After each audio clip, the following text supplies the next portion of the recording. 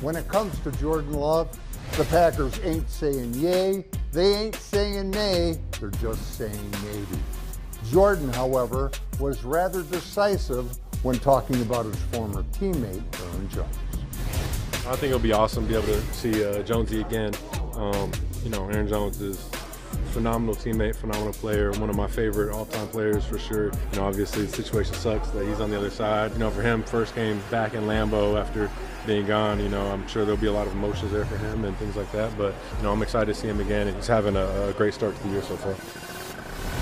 Tucker Kraft is in his second season, and he's just 23 years old.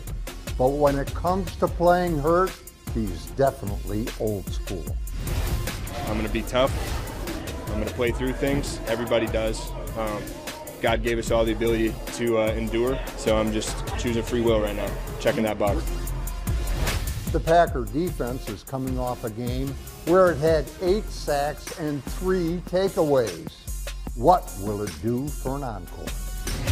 Every week we try to build, off of that last game, and I think we have, put together some good performances to be able to build upon.